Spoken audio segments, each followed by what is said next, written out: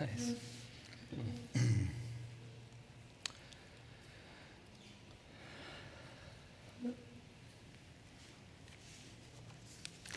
It's a bit too much light. It works or not? Can you dial it so that it's a little darker, the image overall on the screen?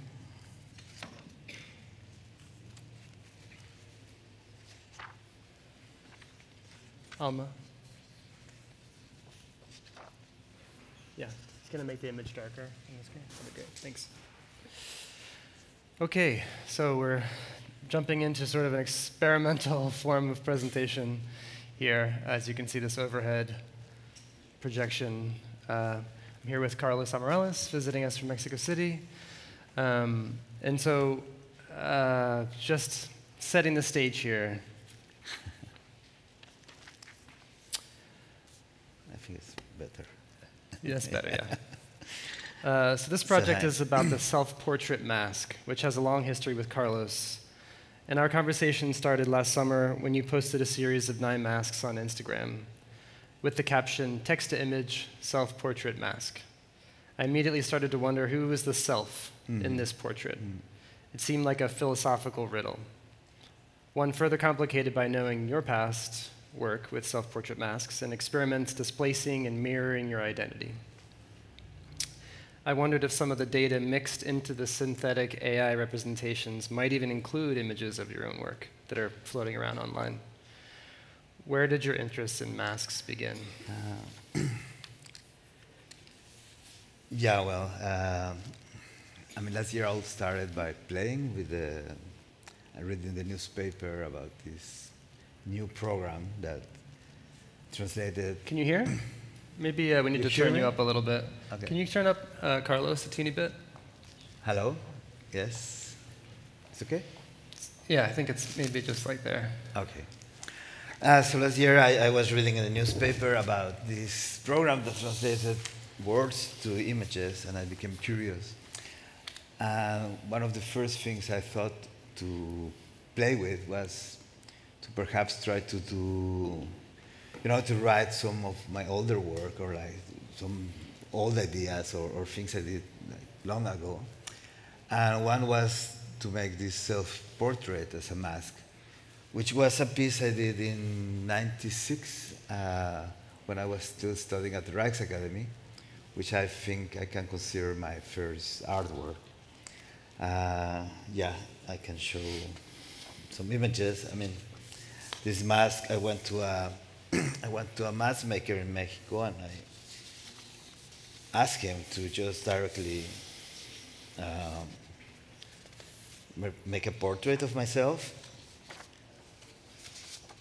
Sorry, it's a bit a mess here, but anyway. But he came up with this mask that it was supposed to be me, or represented me, which I decided to call Amorales. Here is a bit parts of the process. And I used this mask for 7 years. I was working with it like for quite long, until it became a project that gradually grew and grew and grew. Until, yeah, I eventually presented in the Pompidou Museum. So this is in 2001? In 2000. 2000, okay. 2000, yeah. Yeah. But yeah, I mean, I think what I thought was interesting was to ask this machine to make a self-portrait. What it became uncanny to me was that I came out with these images and looked pretty close to what was done about like 25 years ago. There was this sort of very simplistic feature. Something was very synthesized. Yeah. And I was kind of, like surprised, like how it came to this. And so in 2019, to jump forward in time, for an exhibition at the Stedelijk, you wrote The Factory and Manifesto. In the text, you talk about different ways to think about the mask, approaching different metaphors and different symbolic uses. One of them is the mask stands in between like a membrane. It hides the self from the gaze of the other. The mask is not only a representational image, but a tool to perform in a given time and space, which is defined as the meeting of two realms of existence, the real and the virtual. So this kind of project that we're looking at right here on my screen, can we talk about the transition from the AI into the sort of space of the virtual mask, or the maybe early days you would be thinking more about an avatar? I mean, the text is called The Rhetoric of the Mask, and it's really like a reflection of what mask can be. That, you know, after working for so long with it. And yeah, I think my interest then was to find this way or to access fantasy, like to be able to be in, you know, to be jumping from reality, let's say, into fantasy. And what I found was that in Mexico, for instance, with the wrestling tradition, they had like a very simple way to do it, which was by using the mask. Like wrestlers in Mexico, they perform in films, you know, like superheroes, but on the other hand, they also perform like in reality, like you can go and see them on Saturdays, for instance, wrestle with the mask. Or like El Santo is one example. For instance, like El Santo. So we had this kind of story there where there's a reality and fiction were kind of jumping easily. And these characters were able to do it. So I thought it was very interesting to have like a tool or like an artifact that you could just put yourself and immediately be in that other space. And eventually with the internet and how it all developed, I thought, well, this could be like an interesting tool to reflect on that, or to and what I did was to basically do one mask and start trying it, and one of, you know, like playing with it. And one of the things I did was to turn it as a sock, you know, like turn it inside out, or, you know, like turn it, and like, for instance, how you turn a glove. And and then I realized that you could have this kind of game of having the inside outside or the outside inside, like something very simple like that. And I made these pictures of myself wrestling against myself, but with, let's say, the inside out suit against the normal suit, or like simple things. And yeah, then I started to realize that, well, that the mask in itself is like a cloth. It's really a membrane. It's something really, really in between, let's say, two things. No? So there's also this aspect of the mask that speaks more to its role in ritual as a tool used in different cultures to more social transformation, to mark a moment of rupture or expressive freedom. Can the mask be a tool for social transformation or transformations of the self? I mean, that's one important thing that we had in Mexico here. It's called Super Barrio, we had a big earthquake in '85, and because of the earthquake, there were many dead people, but also there were many people who lost their houses. So all these people became slowly,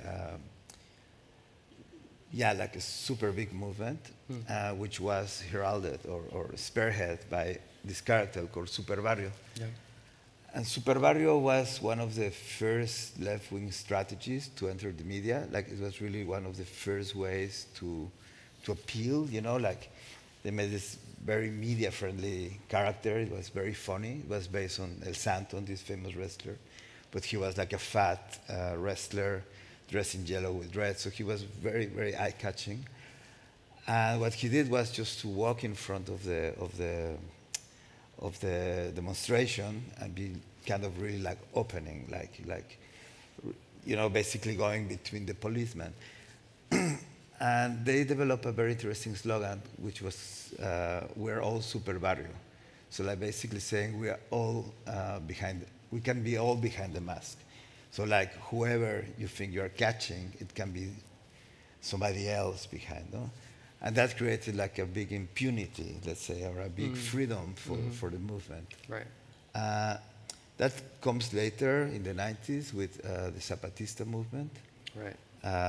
which they also were this black, I We mean, are- not we are all properly masked, Marcos, but right. yeah, so everybody can be Marcos. So they take over the slogan. And I think that's very interesting, which is what is the power of anonymity? No, like what, let's say once you hide, or yeah, you would say hide behind a mask, what can you do? What are you allowed to do? No? And especially politically.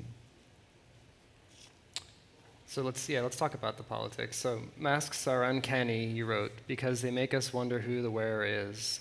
The person wearing the mask gains special powers: the power of distance, the power of anonymity, and the power of becoming a fictional character. These three powers combined become the power of the mask. Therefore, the person who wears a mask has power. So this is kind of thinking about the various transformations that are possible in the space of the mask. Yeah, I mean, I think what interests me most there is the idea of distance, no? Like the idea of being able to put yourself outside of the situation and kind of be able to analyze the situation. It's a bit like this idea of looking at yourself from above, which, yeah, I think is you know, it's like the kind of things that make a mask. I mean, I was really interested in this idea of the mask that's not really a mask, the public persona question, that we talked about yesterday. So you wrote, the public persona of a pop star or a politician is a mask of branding. It's the face that appears in the media, which hides its face behind the mask. Public personas are masks that become multiplied by the media. So this is sort of like an invisible mask, or the idea of someone's face that becomes almost like a symbol. It's like let's say you're a public persona, no? So it's let's say you have the factual mask, the real mask, you know, like a wrestling mask or like a ritual mask. But somebody who becomes public, you know, like it can also work in creating a sort of idea of himself or herself that as a mask, no?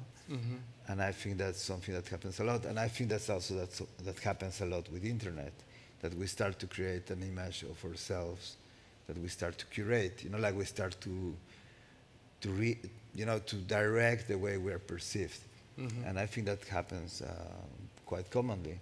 So that becomes also like a mask. So you don't have to be like metaphorically wearing a mask, like for instance. Yeah. Here.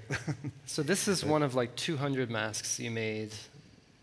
Yeah. And this is another one here we can look at that are now available on Instagram. Yeah.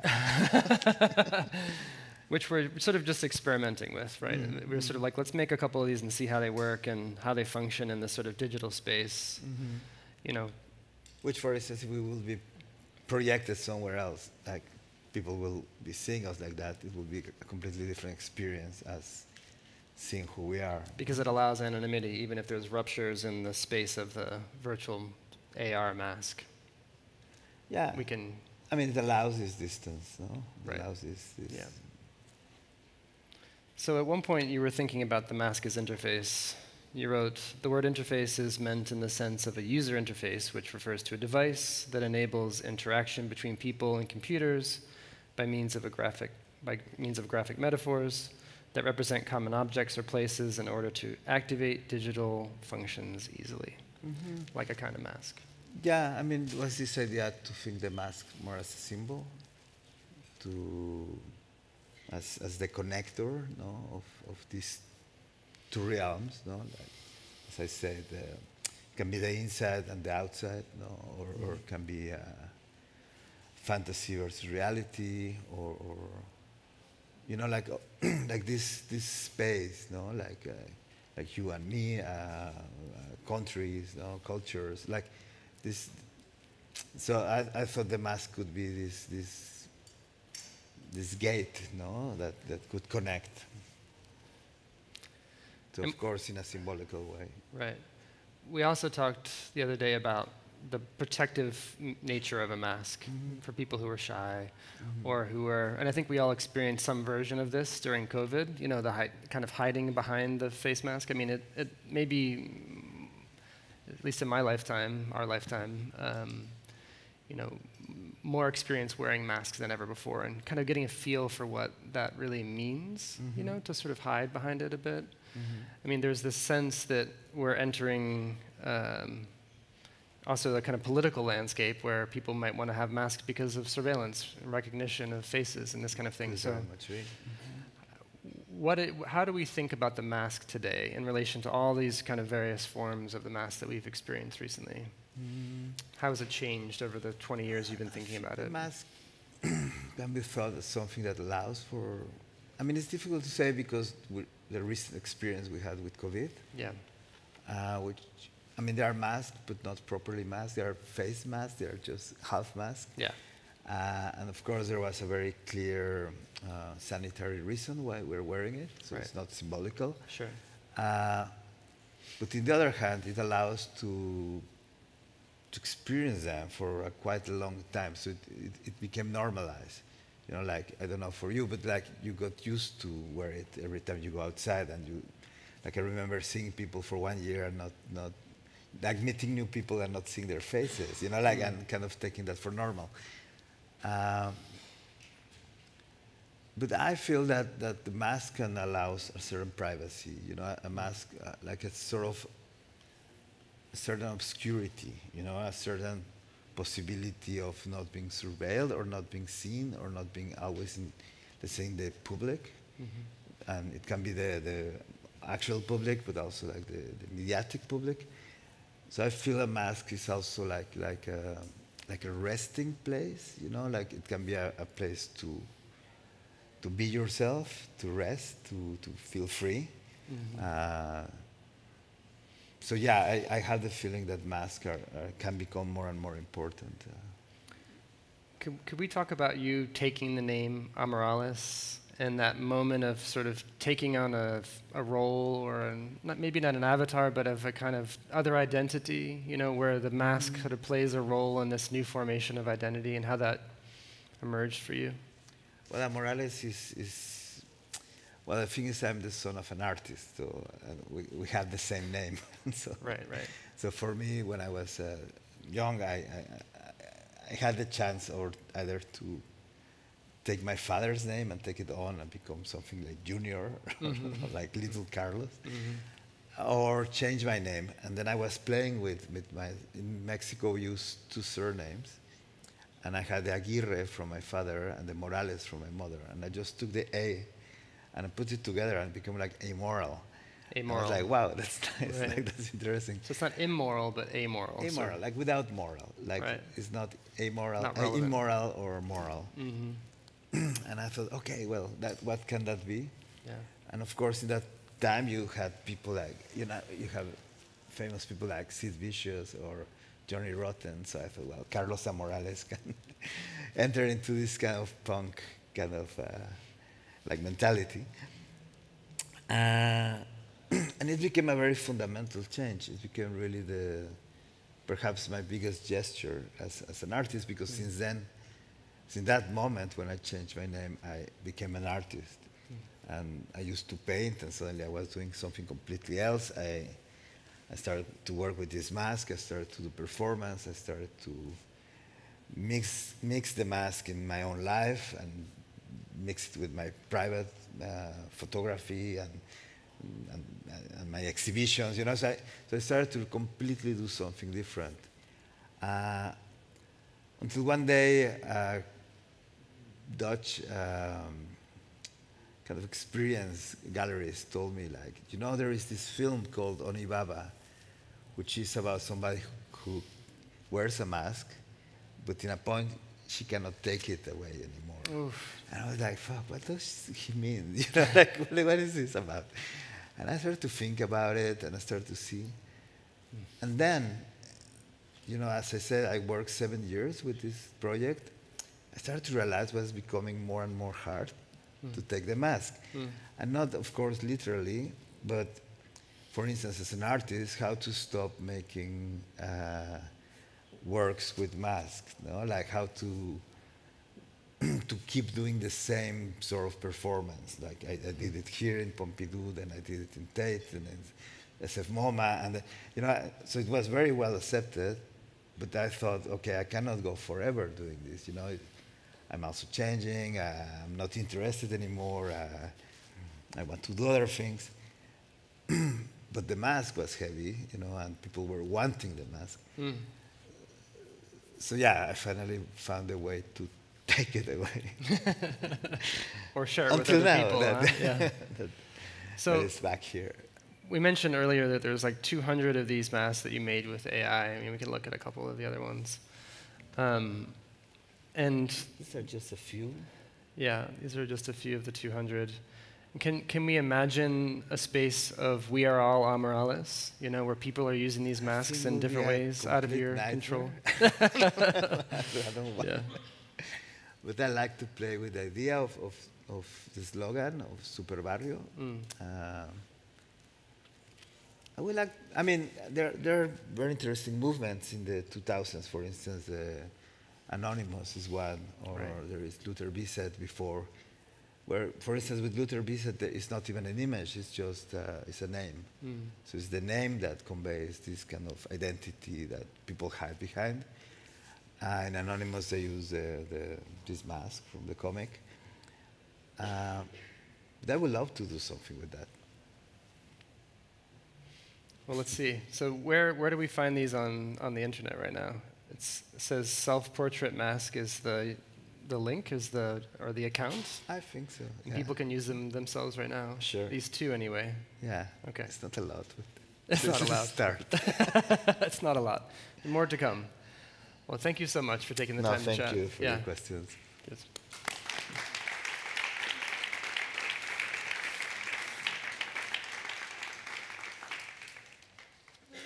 So, my mic is gone.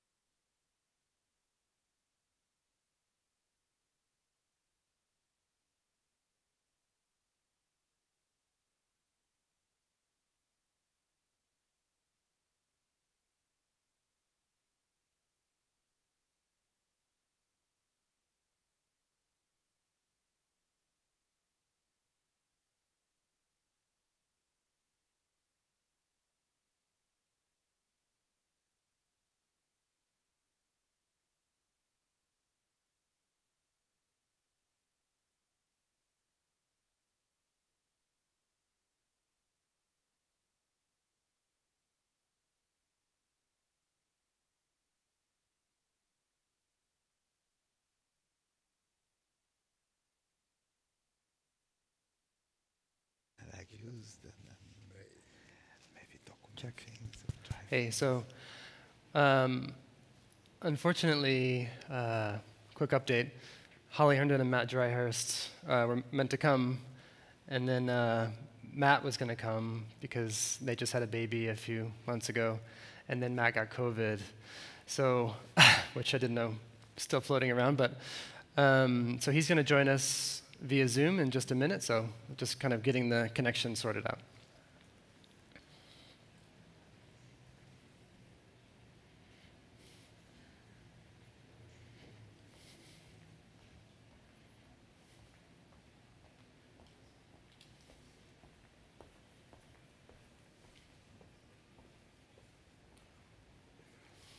Is he there?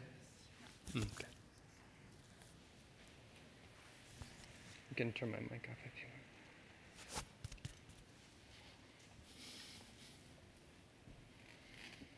want. We leave all the papers on the table and we remove this. We can take it off. Can you turn my mic off, please?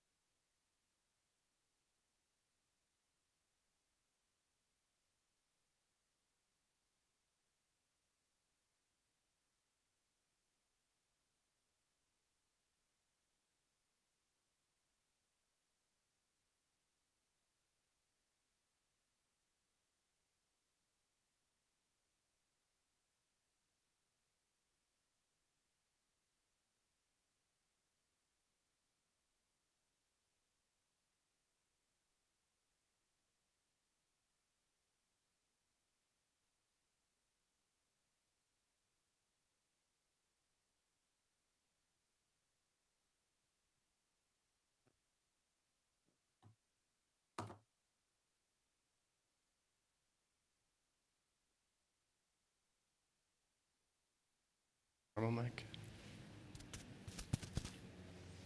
Can I talk to him with this? Can I talk to him? I can hear you. Matt, are you there? I am. Okay. How are you? We don't have a video yet. Oh, yeah, that's because I haven't turned it on. Okay. There you are. Hey.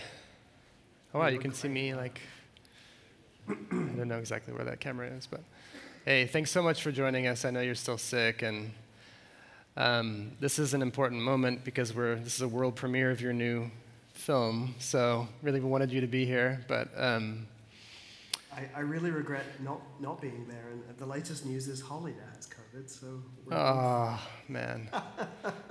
Never ending. Yeah. So sorry. It's never ending. It's totally fine. But yeah, it is a great shame to not be there. Well, it's great. well, the connection is incredibly good, so we're going to see and hear everything really beautifully. The sound is very crisp, so we'll let you jump in to your presentation on AI and consent.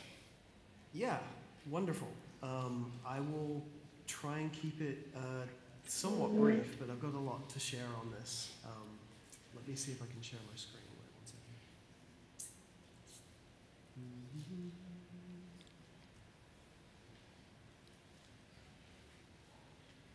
Can you see that? Yeah, we see you. Oh. Great. Perfect. Okay, yeah. It's peculiar not being able to see who's in the room. I have this stunning image of a table in front of 3 pictures.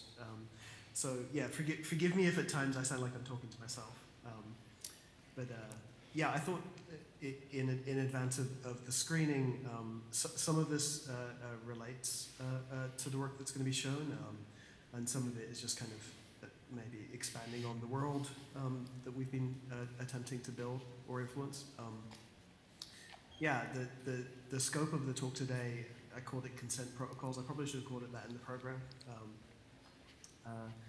But you know, I think within the curatorial framing of understanding that this is kind of a new-ish moment in media and art and expression, the one area that we've been thinking about quite a lot for quite a few years is this idea of consent and protocols for both creating new works and interacting with works in ways that are perhaps consequential. Oh, there you are. I can see everyone now. That's great. Thank you. Yeah, so to frame this a little bit, you know, the question of intellectual property and consent in the AI era is delicious for a few reasons, right? Like the idea of kind of IP protectionism, you know, these 20th century, going back even longer, ideas of copyright and so on are really being kind of stretched, and are to some extent kind of untenable in this new paradigm, in a paradigm in which, you know, a machine or something connected to a machine only needs to witness an artwork or a voice, and can then create it or recreate or spawn works from it infinitely. Older ways of thinking about this are kind of untenable, and I would also argue that unconditional freedom of information, these kind of very romantic utopian ideas, many will be familiar with from, you know, the beginning of the internet or the sampling wars and so on. I would also argue are kind of untenable. Reason being, and we're kind of seeing this a little bit with the training of large models, right? It's like the idea that just having works available for free to everyone at all times, you know, without kind of any adequate credit compensation mechanisms in place, that only seems to benefit those with the most compute. And so I'd argue in a sense this is kind of a uniquely 21st century conundrum, you know, and an invitation for new protocols, or with potentially quite vast implications for what we create, how we get paid, what institutions are birthed, so on and so forth. I've personally been thinking about this issue for quite some time. So the best part of a decade ago, I started working on a protocol I called Saga at the time. This was a decentralized publishing framework that would allow for artists to set discrete permissions on every version of their work that appeared on the internet. So the best way to describe this is, unlike, let's say, if you posted a video to YouTube and that video was then embedded in 100 different locations, you only really had like an offer on switch with that media, right? You could choose to take the video down from YouTube and it would be taken down everywhere.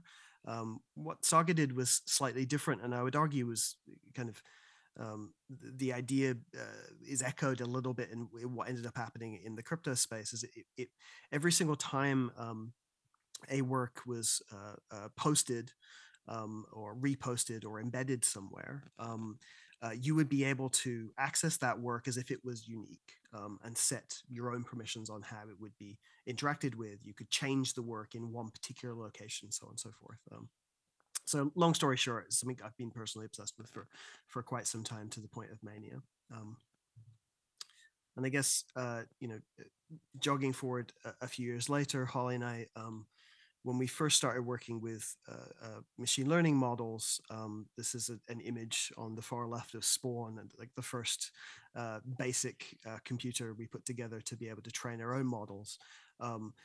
It's kind of a funny thing, right? The first question that you have to ask yourself when you begin to train a machine learning model is, what data do you use? It's like step A, right?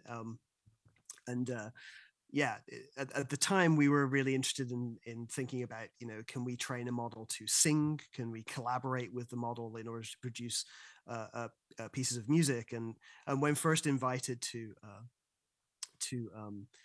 collect data, or choose, or when we're first invited to choose what data we want to use to put into those models, we're like, this is going to be a really big deal. Because of course we could either choose to train it on ourselves or the Beatles or whatever, right? And it just became really, really clear that this is going to become a matter of extreme consequence in no time. What we did do over the course of let's say the 3 years that we ran this project was we chose to put together a protocol of conduct, let's say, where we would only train models on either ourselves or consenting people in our community or in our audience. So I'll play a little clip here because it's more fun if I play media. This was one of the early attempts of producing kind of a singing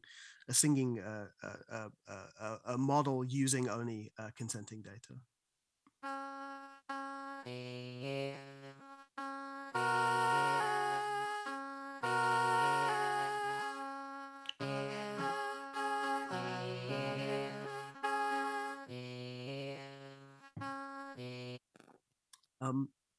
One of the other experiments we did around this time was large kind of consensual training ceremonies. So we would gather people together either at concerts or in explicit art performances, and inform them that in kind of call and response singing exercises that we were doing, people were hopefully consenting to training a large model with us. A lot of people, I don't know if they quite knew what we were up to at the time. I hope in retrospect it seems a little more legible. But these performances were quite successful. People participated full-throatedly, and I'll give you an example here.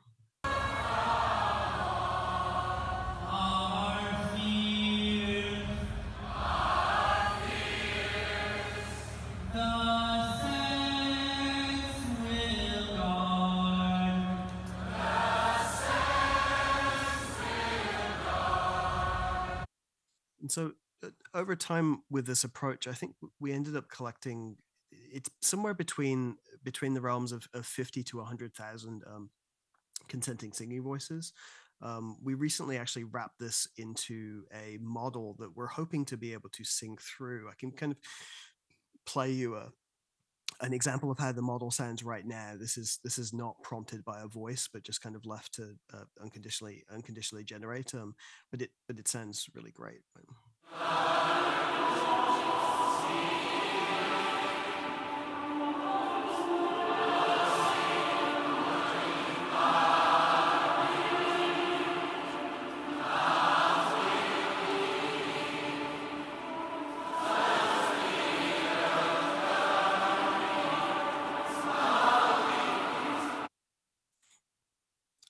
Well, I think what's kind of interesting about these collective training experiments, we'll touch on this a little bit more later, but they really expose a couple of things, right? One, that a lot of the models that we interact with now, due to the kind of vast data requirements, are ostensibly, collective accomplishments, right? Like whether you look in the kind of language model space, where these are large models that are trained on the sum total of documented human expression, scraped rather wantonly from the web, or let's say image models that we'll get to a little bit later. So we found it actually personally quite beautiful to address that head on and just say, okay, well, what if we could explicitly invite people in to train these models collectively, and then hopefully end up sharing the proceeds, which is the plan with that singing model. We're going to be wrapping it in something people can use and sharing it with them. Another experiment that's maybe worth touching on is in 2021 we did a series of clip portraits we call Classified. For those who maybe don't know, clip is a popular text image pair model. It's a guidance model. In short, basically when you use like a DALL-E or a Midjourney or something like that, most of these text to image models, what you're actually interacting with is two models. There's a model that understands what you're typing. And that model then takes you on kind of a walk through, to instruct the generator on what to actually generate. And it turns out that the clip trained on the open web knew who Holly was, right? So she met a certain threshold of notoriety to be able to be picked up by clip, so that you can actually prompt her name in much the same way that you can prompt Salvador Dali or whatever, and you're trying to reference a style in an image generator. And so obviously this was done in a non-consenting manner, but is worth noting that that this is now something available to everybody. And so we did a series of self-portraits, trying to remain as closely aligned to this idea as possible, to actually show you what clip infers Holly to be. And I'll touch on some things later that maybe qualify why we think this is interesting. That someone's embedding, which is the term you would use, like the concept of somebody that may exist in a public model, is kind of a site of contention or something to play with and manipulate. I'll touch on that a little bit more later. I guess the other project to reference that we started around about the same time was something called Holly Plus. Long story short, it's a protocol for the governance of an AI voice, or a kind of digital twin. And so you can go to holly.plus, upload any audio, for example, and it will return back to you that same audio in Holly's voice. We since developed it, and it's also available as a piece of software where you can sing through her voice in real time. I can demonstrate that here. And with this microphone, you'll hear a live version of Holly Plus developed with Voctor Labs.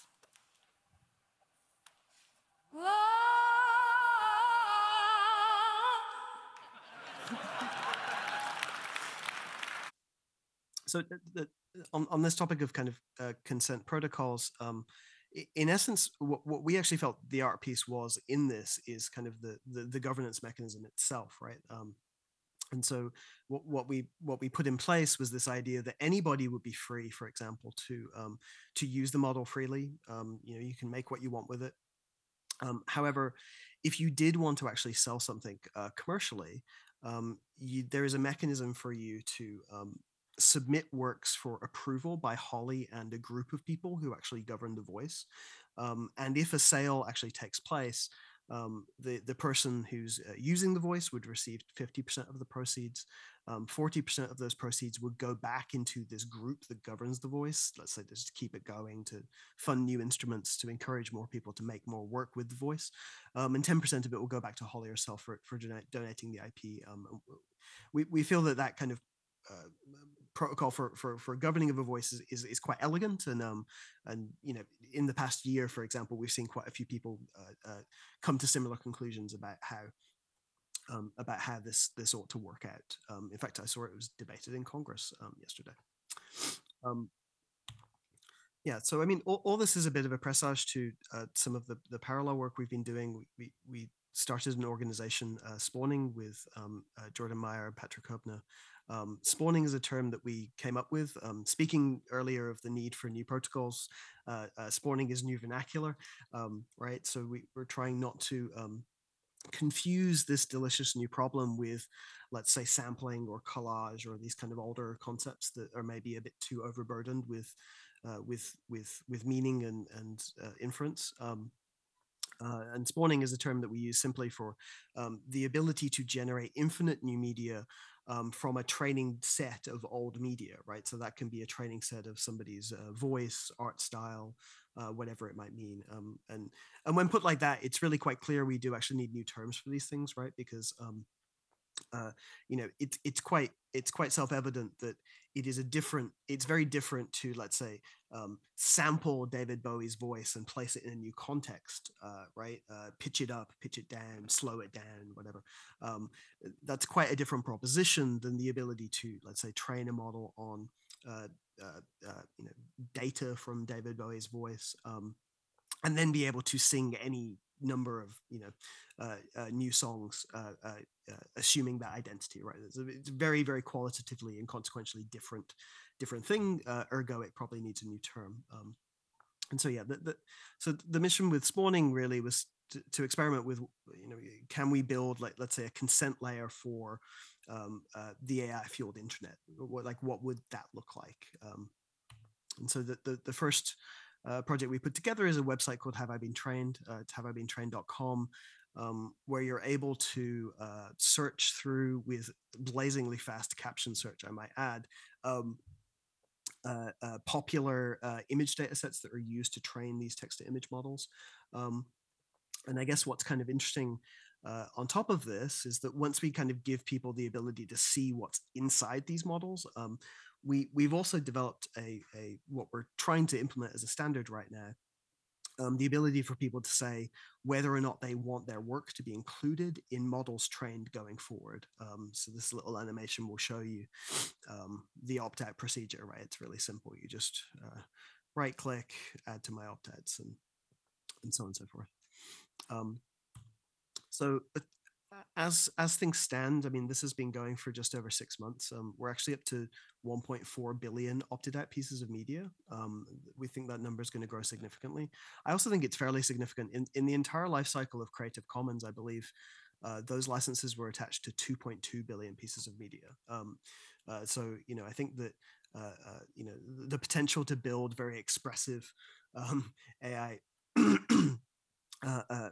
IP standards in this kind of domain is really untapped, and there's a lot there. And what we do is we take those opt-out requests and send them with an API to AI model trainers. There's a small Python package that we built that allows for, without really interfering or kind of messing up the training process, allows for people to check if a piece of data has been opted out by its creator at training time. It's very simple. And part of the reason we feel this is important, even beyond the kind of sticky question of whether to afford people consent in this context, is that we really feel that your embedding, so when I was talking earlier about Holly and the clip portraits, right? Like, your presence inside a public model, it may seem abstract at this particular point in time, but I think that over time, it will become quite clear that your embedding in public models is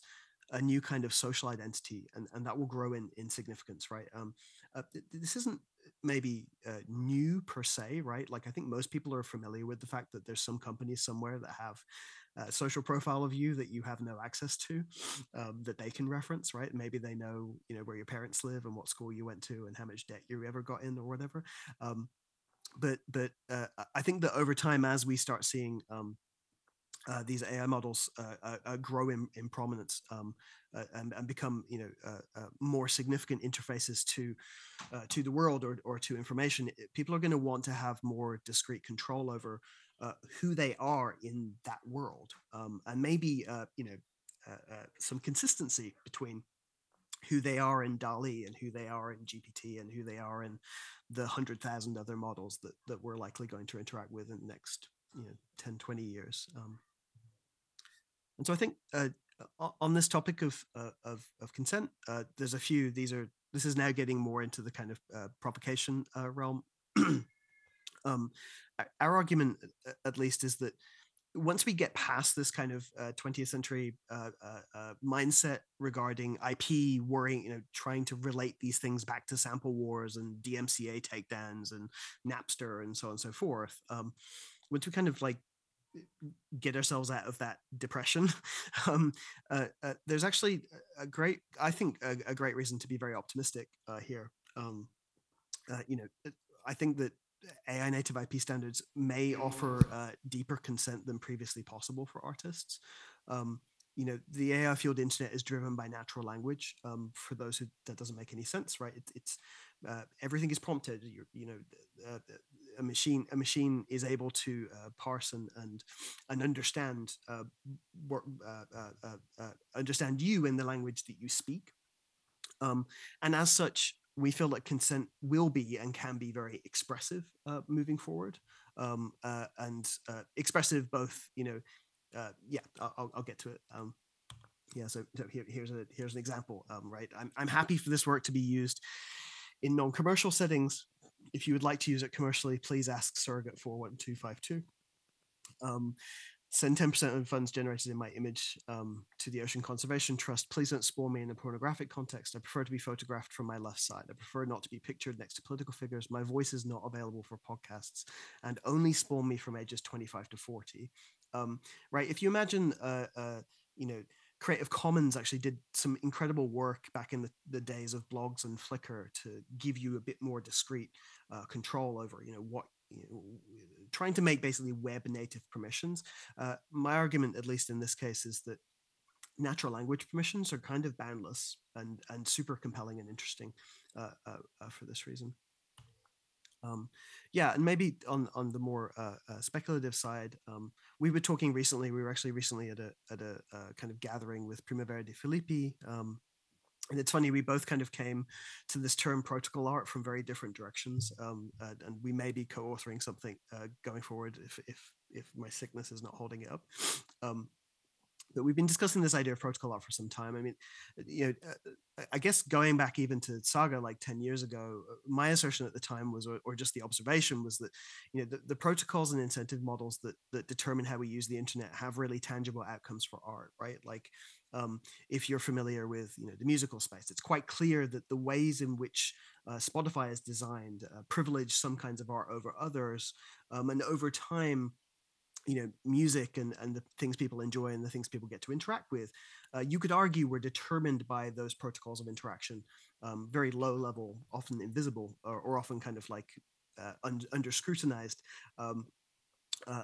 levels of interaction. And so as such, crafting a protocol is in itself an act of artistic consequence, because one could imagine developing a new platform that incentivized other kinds of things and that having real world outcomes, real aesthetic, interesting aesthetic outcomes. And so I don't think that we've really grasped yet. I mean, there's a lot of hand waving around this point, but I don't think people have really fully grokked what it will mean to live in a world of near infinite media. This is something that's speculated on a little bit, right? People, but even now, when you go, for example, onto like Google image search and you search for, an artist name, and then you see the flood of AI generated images, I feel like this is just a taste of what infinite media might mean, right? The absolute dilution of any one image or any one identity.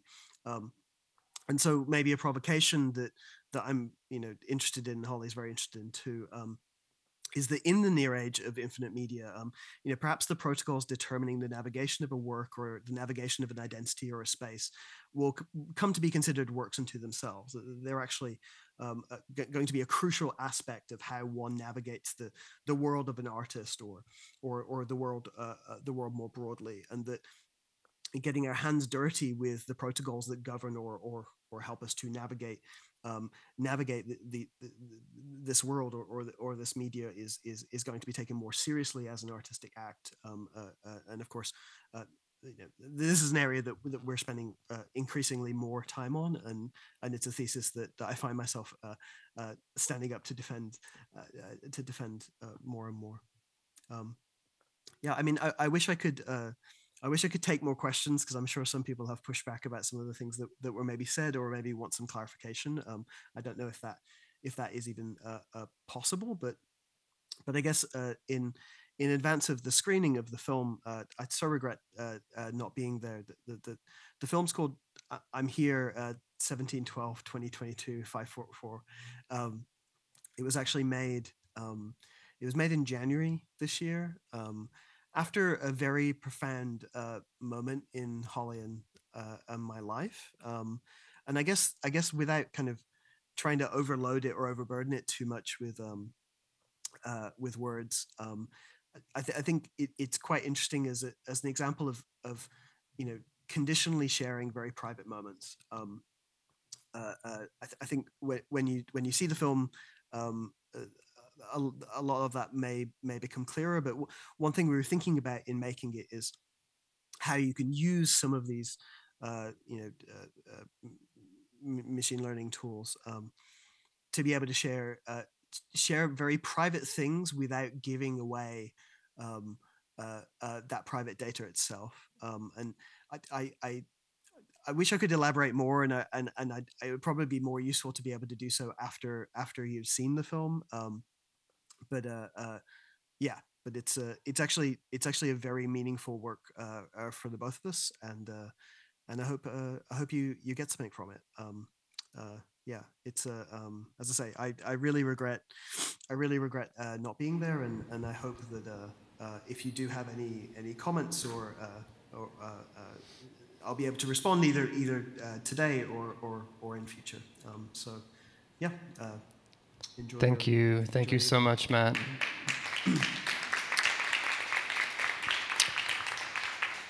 So we're going to switch over to the film. We'll keep you on standby, Matt, for conversation, see how you're feeling. Thank you. That's good. Thank you.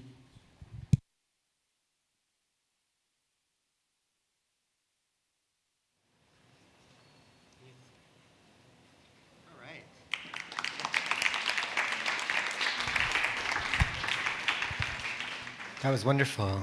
My name is Michael Connor. I'm co-director of Rhizome. I want to invite Juan and Carlos up to the stage to join me. We have a new table for this segment of discussion, just to mix things up, keep it lively. But yeah, and I think Matt is still here with us on Zoom as well, which is great. Thank you for Matt for sticking around. Hi. You guys can take the chairs if you want, and I'll stand off to the side.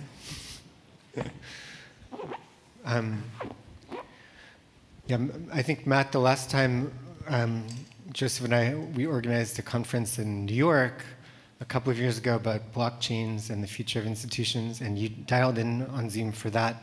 Your reception is looking much better.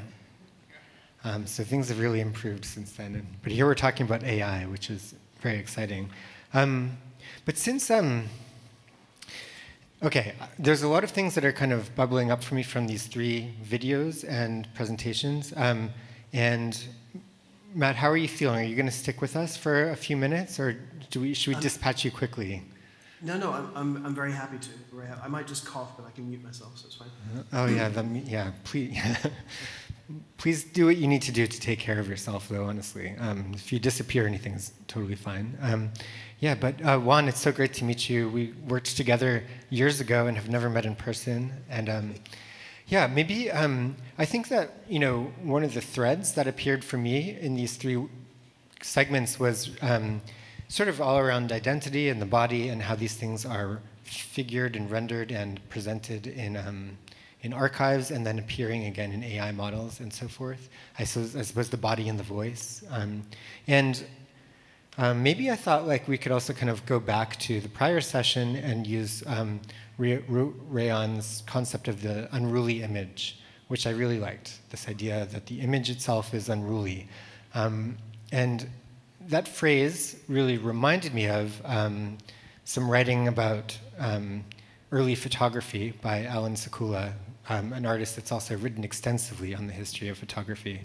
And I was really thinking about this idea of like early photography as a way of classifying people in the 19th century, and how these kinds of depictions and classifications and composites were so important in the construction of society around this new technology of photography. And Sekula has this quote that I was thinking about, which is thinking about taming photography at this time, because photography was always sort of caught between, on the one hand, every image being totally specific and idiosyncratic, and on the other hand, images lending towards universal modes and moments.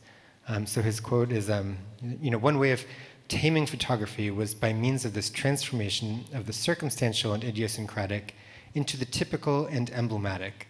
And I think that really stuck with me, or was kind of in my mind as I was watching your work, Juan, that idea of the typical and emblematic. And like, why is it that this feels so dangerous to transform images into something so generic? And it's so interesting that Sekula is coming from this position of like the disciplinary role of photography, and your topic was protest.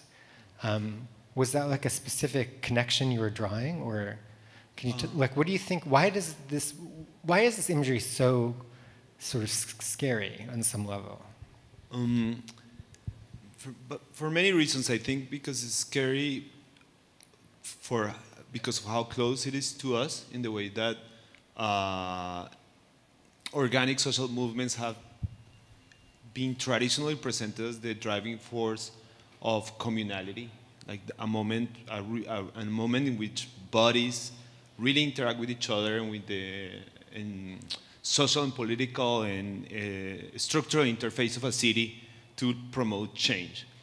But I arrived to it through a distrust of that same reality. And to make a long story short, I arrived to it through the phenomenon of astroturfing. And astroturfing is a phenomenon that's very, very much part of the United States political atmosphere right now. And it's that there's companies, and one of them is called Crowds on Demand, for example, that generate crowds for protests. And these are hundreds and sometimes thousands of actors that comprise protests in order to advance whatever political motive or commercial motive the client has for them. So in researching astroturfing, I started looking at images for protests to see how generic they looked. And like, I think as an artist, you're always wondering, are the images making us, or are we making the images? And in researching this particular set of data and images, for me, what was so intriguing and again so terrifying in a way was to find that there were thousands of videos of protests that seemed completely urgent at the time, uploaded almost instantly, like if it was almost generated by an AI system.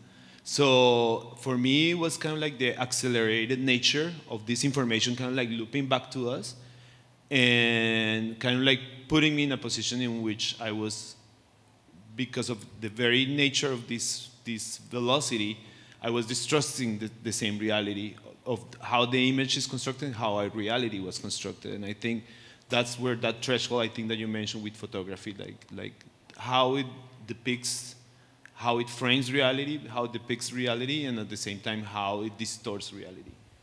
Yeah, because I think that unruliness that Rayan mentioned is lost in these images completely, which makes them fully different from an actual protest document. And that is really unsettling and feels like a disciplinary action. But Carlos, in your work, the mask... oh, go ahead. Sorry, well, yeah, feel free. Just answering the same. Well, to me, they don't look that, how you say, not universal, but you say the other word. Generic. I think they look very American. So to me, it's like super particularly like the way the city looks, the way people look, the kind of people, what they're protesting about. So I wouldn't say it's generic. Maybe it's generic for you, but I wouldn't say it's universal. So that's one thing to say. On the other hand, I mean, how you call it? Astrofunding? Astroturfing. It's very interesting because it's a common practice in many regimes. I mean, to buy people to go to your demonstration. I mean, they don't do it like, how you say, virtually, but they do it physically. So, I mean, maybe you are seeing a lot of pictures where actually half of the people are fake, you know? So I think in that sense, it's not about a technical thing, but it's perhaps something that is a common practice since the 20th century or something, I would say. And one little piece of information that is interesting, it's called astroturfing because AstroTurf is the name given to artificial grass in the United States because it's the name of the company that came up with that product. So it's used, the term astroturfing is used in opposition to grassroots activism. So you have grassroots activism that is real activism, and then you have astroturfed activism, that it's the common practice of companies that are selling protests and crowds today. And you can find them publicly online. If you go to the internet and look for crowds on demand, you can find these companies, which is kind of like an advanced kind of like version of what Carlos is talking, like crowds. I think in my country, in Colombia, politicians have been buying crowds, kind of like, we call it like under the table, you know, like just by paying them. But now in the United States, it's like an official business that is completely legitimate and normalized as these images, you know. Yeah, so I think the process of taming, which is what's happening, it's like taming and forcing to conform to some image, which I use the word typical, but actually is not typical of any reality, and certainly even not in America. You know, that disciplinary process happens previous to the technology and within it. Would you say that's like a fair conclusion? Because in your work, I think the mask has a kind of, you know, the mask can be something that pushes us towards the generic, but in your work, I think the masks themselves are specific, but also the universalizing aspect of it can be freeing as well. I think it had an ambiguous nature because it was a mask of somebody's face. And normally masks are meant to be a fantasy face, you know, like the mask of a tiger or the mask of Spider-Man, or, you know, like, so when I asked a mask of a real person, it kind of became immediately attached to an identity. But on the other hand, the way they did it was so basic that it looked very, generic, I would say. Well, I mean, it's a quality, I would say. Right, and well, I wasn't saying that your mask looked that way necessarily. And I think it connects to the way images are made, because there is this tendency to more and more realism. So, you know, the better you make the effect is connected more to reality. Mm-hmm. And I think that's one of the fears that we have today, that you know, that deep fakes can be done because they look so real, you know, that we cannot distinguish anymore, and they start to work with these watermarks to distinguish an image that comes from artificial intelligence and, let's say, a non-one. But I think this is interesting that somehow the image needs to become more sophisticated in order to become closer to reality. It needs to move the unruliness back. It's like supernaturalism, you know, like right. I think it's something like that. Within AI-generated images, yeah. But the mask has already this. The mask. That's why the mask is so basic. That it's already like occupying that similar space. It was made in the 90s, yeah. Yes, also in a context in which protest was happening. So we'll come back to that. But let's continue with masks for a moment, because we should bring in Matt and the work made with Holly, because I think there's a similar push and pull in the way that, I mean, your mask is also not generic, nor is yours, Matt and Holly, but you know, seeing this room full of, well, just releasing it on the internet so that this identity can travel freely, it's kind of like in that work, you know, there's something sort of utopian about it. You give community ownership to an image, you free Holly from the burden of having to manage it entirely herself, It's kind of like an interesting position to occupy. And I kind of wanted to like, bookmark that and actually talk about it in relation to how you use sort of small data sets. And I was curious if like that process of small data sets and controlled permissive data sets is actually allowing you to create more of a specific kind of imagery, like if you see that in the results that you achieve. Like what are the aesthetics of working with these controlled data sets? Yeah, to some extent. I mean, I think want to speak to the point before. I think something that came to mind that I think is really relevant here is when I was talking earlier about embeddings or these kind of concepts of things or people that exist in these models.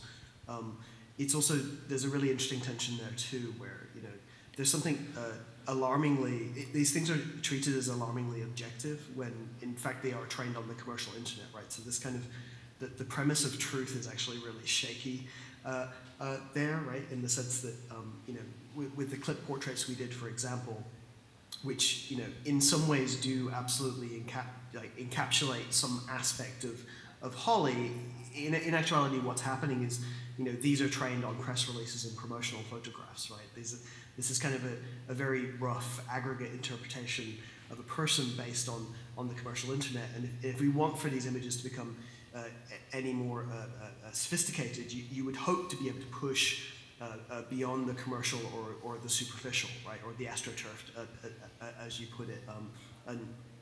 And that's one thing with film that we found kind of interesting is that, in fact, the footage that we were sharing there, all the footage was shot inside the hospital for like the most real moment of our lives. It was masked in a way. Actually, Holly hasn't seen some of that original footage because she can't bear to look at it. But it was masked in such a way in which it could be shared, and it felt like a really interesting counterpoint to what you would find on the open internet, right? It's like in order to it's about as real as it gets, presented in this kind of masked way that at least obscures the most sensitive aspects of that.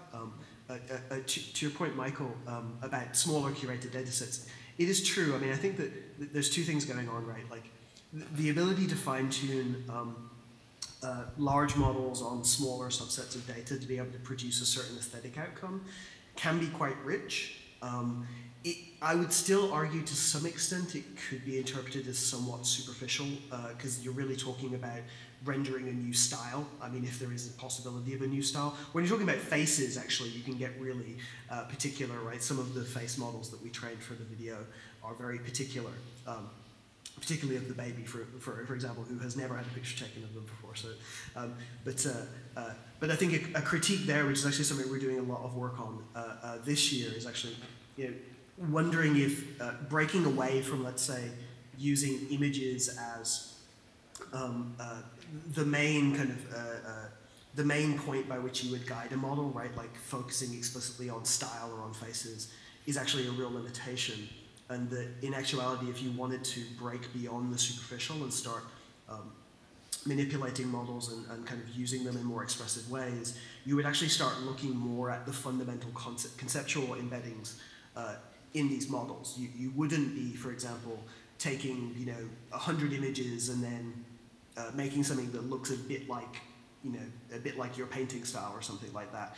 Rather, you would be saying, can I share a model where, in my world, a dog is more closely associated with trauma than with a cat.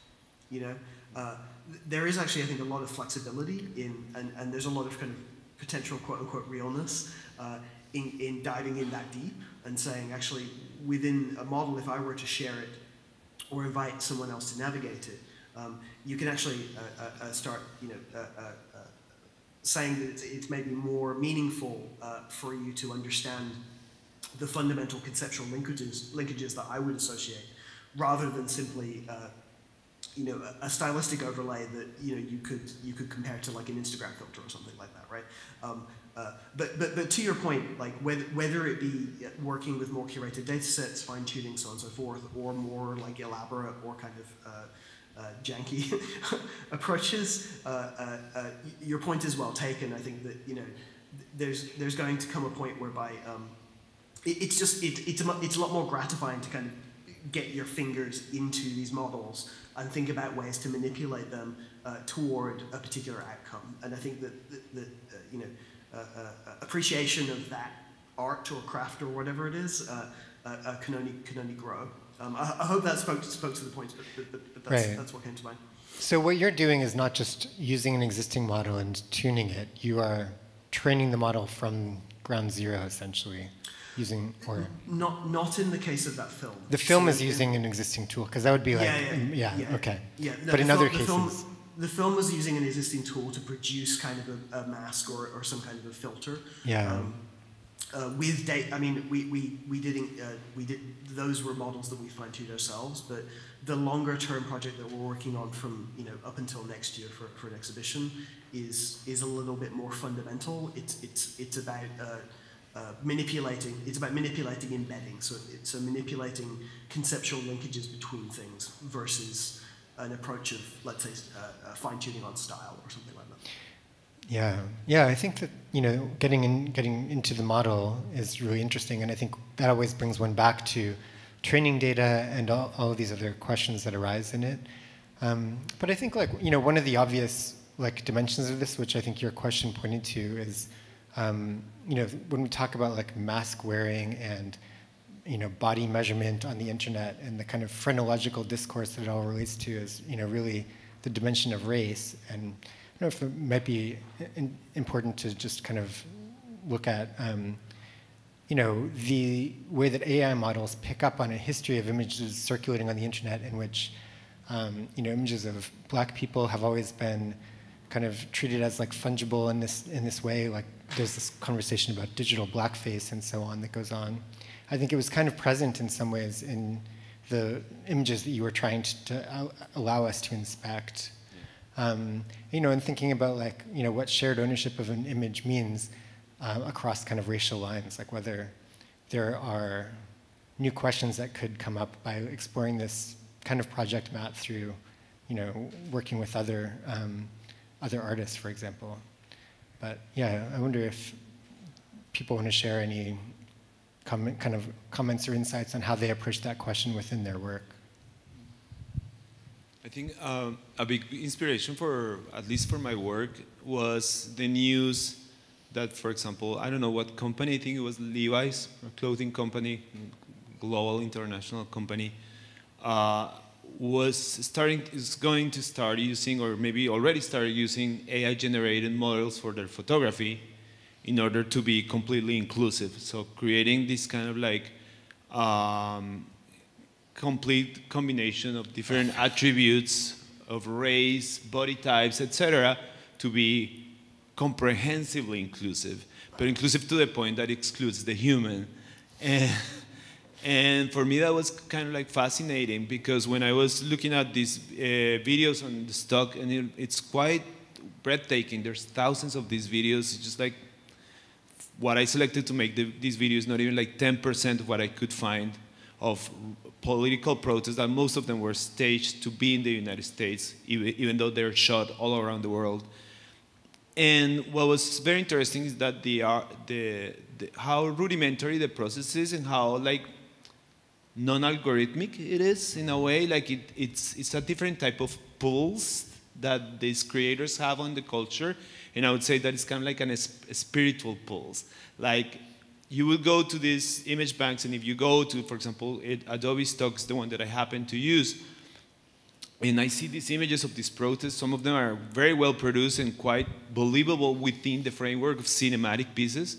And you could click a little button that's underneath the video that says either more from this series or more from these actors. And then you see all these actors that you're seeing in these images very kind of heavily embedded in the performance.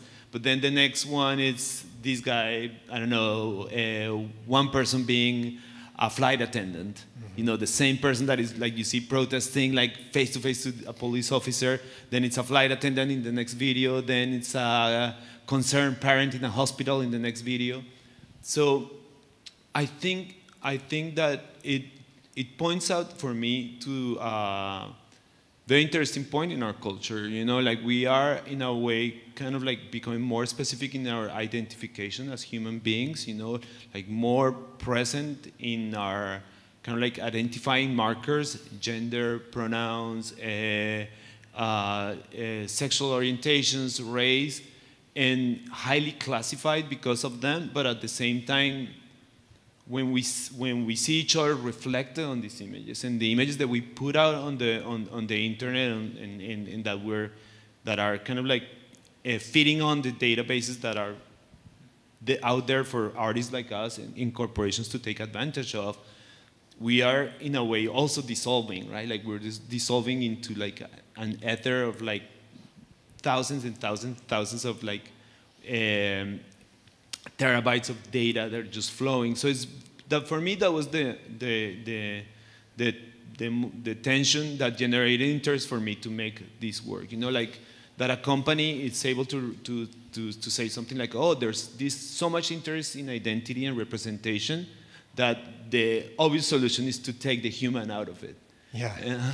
Right? So that contradiction is what was crucial for me to really talk about, or not really talk about identity, because I really don't have much to say about it. I think I had many questions about it. And I think it's important to note that the human isn't really out of it. Like, in this whole conversation, I was thinking about the example of the young woman that made a video a few years back where she said her eyebrows were on fleek, and it kind of spawned like this great internet moment, became the subject of like, Delta or someone did like an ad campaign like, our flights are on fleek, it's getting everywhere. And, this is just like a 15-year-old girl, I think, not even a woman.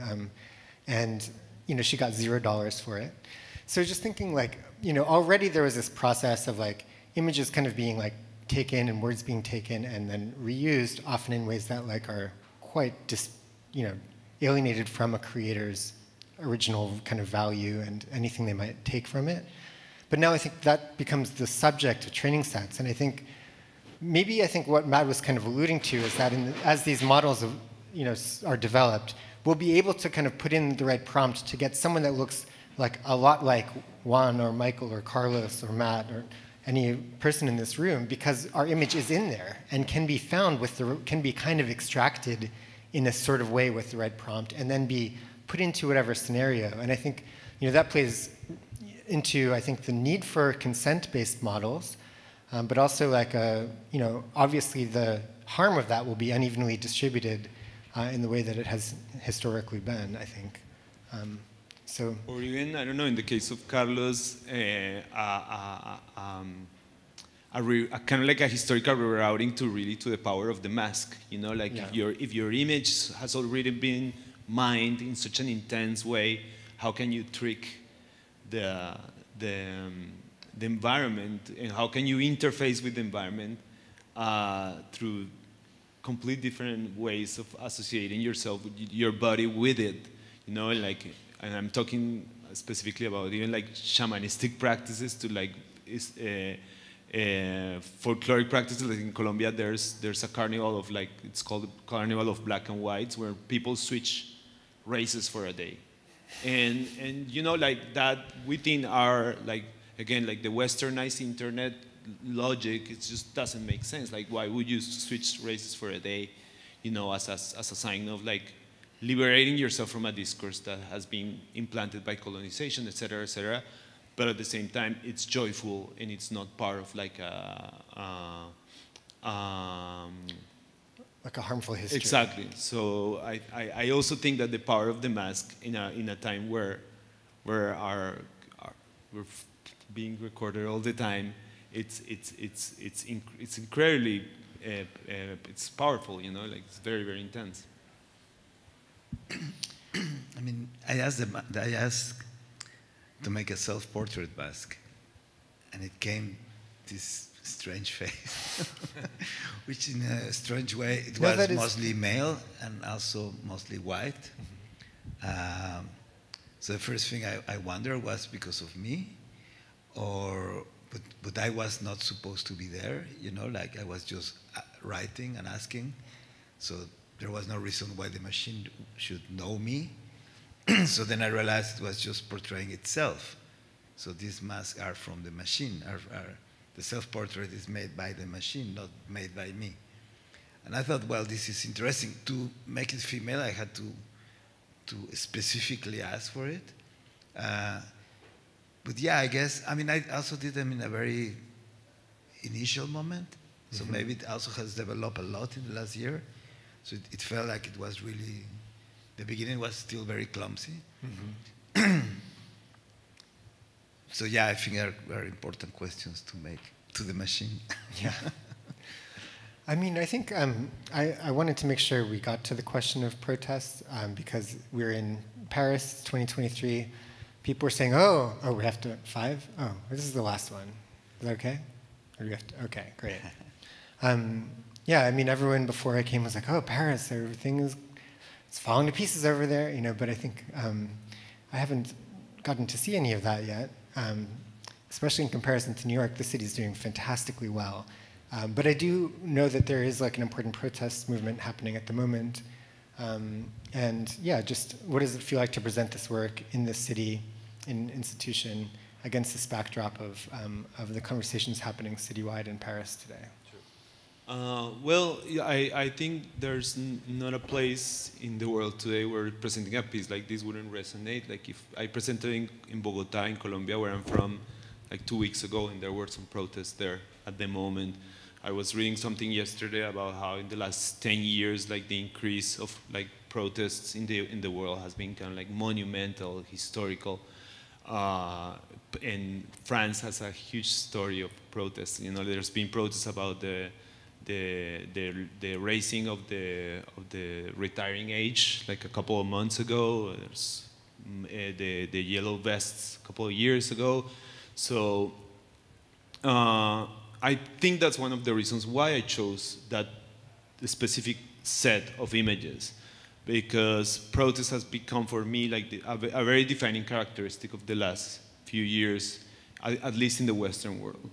But also what's very interesting to me, and what Carlos pointed out, is that all these image makers from around the world that make up these stock banks are not from the United States, but are very, very much in tune emotionally with the slogans and the performative aspects and the kind of like the choreography, so to say, or the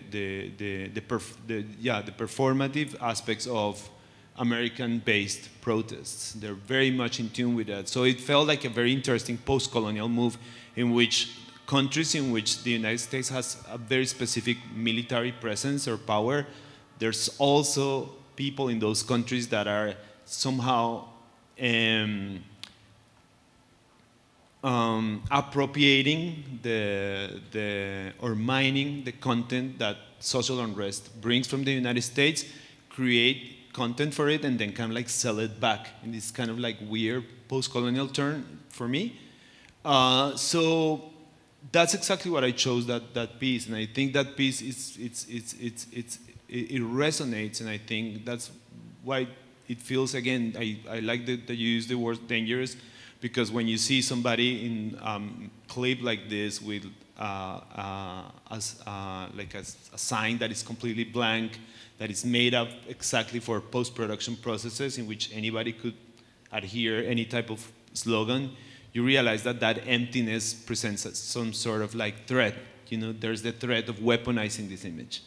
And in a way, I do weaponize the images to my own benefit in this piece, right? So I don't have a particular feeling because of France. I know France has a very historical kind of like precedent of protest and civil movements.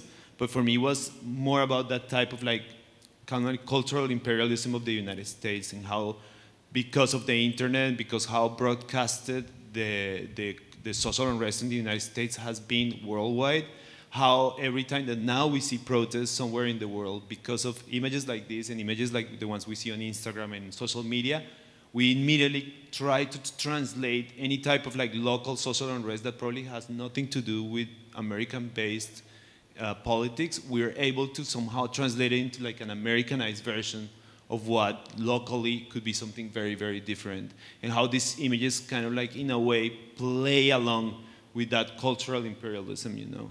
So that's why I was interested in them. Can I ask? Did you find images of horse charges, of policemen charging the crowd with a horse? A few. I didn't use them. I was looking particularly at the images that were people like looking at the camera, so I could animate them. But there were a few, but not many.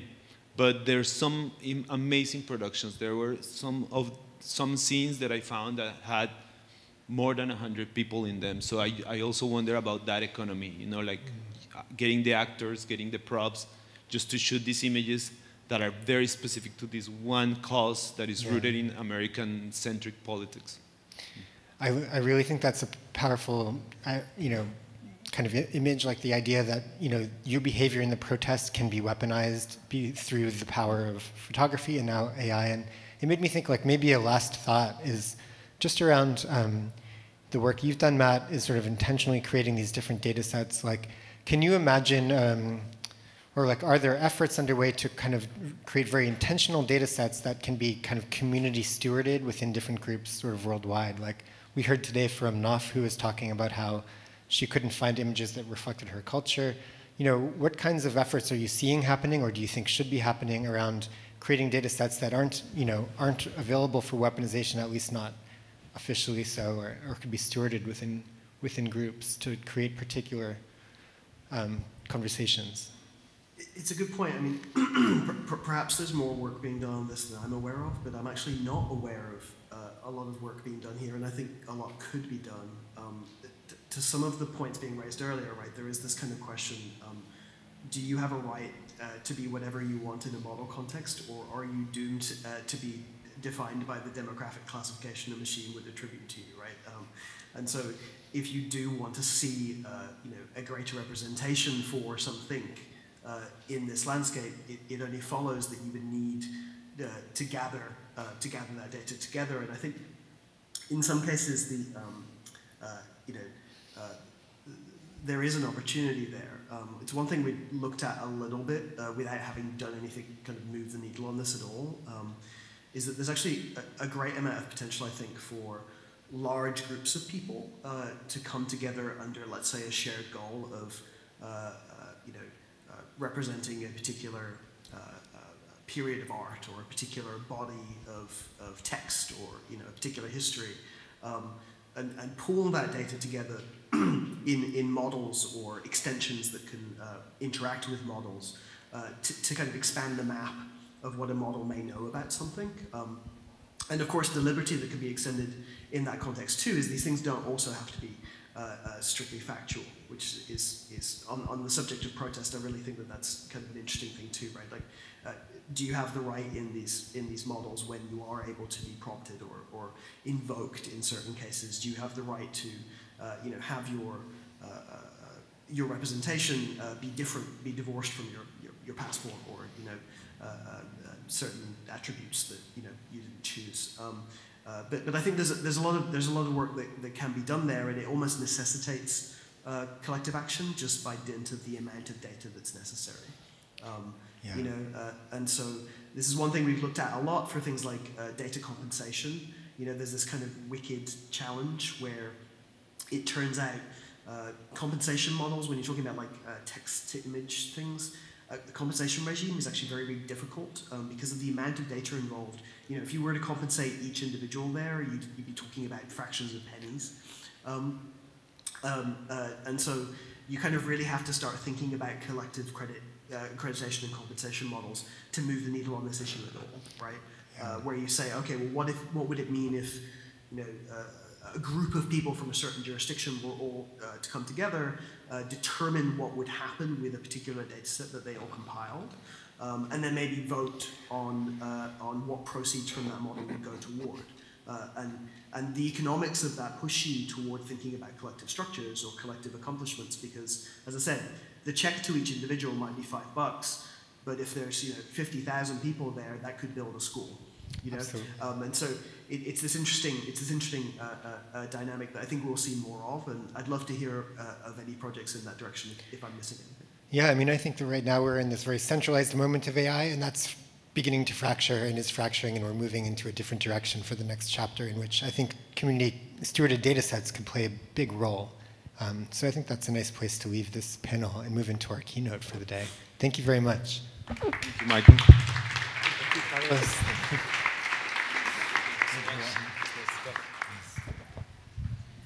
So thank you very much to the three of you, and now we're welcoming Eric Baudelaire for the keynote and conclusive talk of today. Since the Pompidou will actually talking about protest, we'll have to close a bit earlier than usual today. So yeah, we have to finish by 9, so it's fine.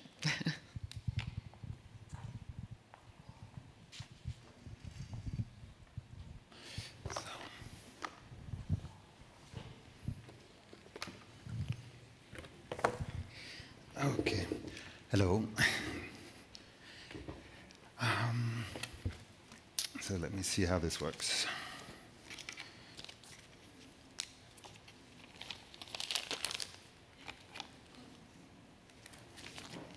Okay. So thank you for being here, and thank you for this wonderful day of talks and presentations. So this is a keynote presentation. And what makes a good keynote? A good keynote captivates the audience with a compelling narrative, delivers insightful and thought-provoking ideas. There we go. And inspires action or change. That's quite a program, so let's get started. Ladies and gentlemen, art, a tapestry of human expression, has transcended time, cultures, and boundaries. Now, imagine the possibilities when we introduce the transformative power of artificial intelligence into this creative realm. AI, with its ability to analyze vast amounts of data and generate novel ideas, becomes a wellspring of inspiration, a collaborator pushing the boundaries of artistic exploration. Yet, let us remember that while AI can assist in the artistic process, the essence of art lies within us, the artists. The human perspective, emotions, and experiences give art its soul, and AI serves as a complementary tool, enriching our creative endeavors rather than replacing our unique vision. Together, we embrace the convergence of art and AI, forging a path where innovation and imagination intertwine.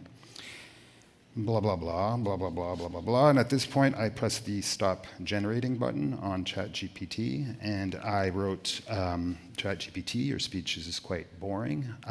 It's quite conventional.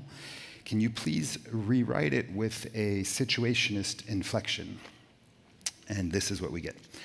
Comrades, prepare yourselves for a subversive journey into the heart of artistic rebellion as we delve into the enigma of art and the audacious alliance between AI and creative expression. Art, once a weapon of cultural subversion, has fallen prey to the clutches of commodification and the spectacle. But fear not, for we now wield the disruptive power of artificial intelligence. AI, with its calculated algorithms, becomes our accomplice in unraveling the established norms. It seduces us with its capacity to generate novel ideas, craft visuals, and even birth autonomous creations. Yep, here we go. Yet, let us not be swayed by this seduction. AI remains a mere tool, a mechanized puppet in our hands. The true essence of art lies in our subjective experiences, our emotional depths, and our fearless exploration of the human condition. Together, we channel the spirit of the situationist movement, navigating this uncharted territory, dismantling the oppressive structures of the art establishment, and reclaiming art as a weapon of cultural liberation and catalysts for societal transformation. Embrace the chaos, comrades. Embrace the revolution. So that's a little better, perhaps a bit dramatic, but ChatGPT, are you sure Guy Debord would address his audience as comrades? Aren't you conflating situationists and communists? To which GPT answers, "You're right, my apologies for the misstep." A more fitting opening for a situationist-inflected speech would be, "Dear friends, please accept my apologies for any confusion caused." Apology accepted.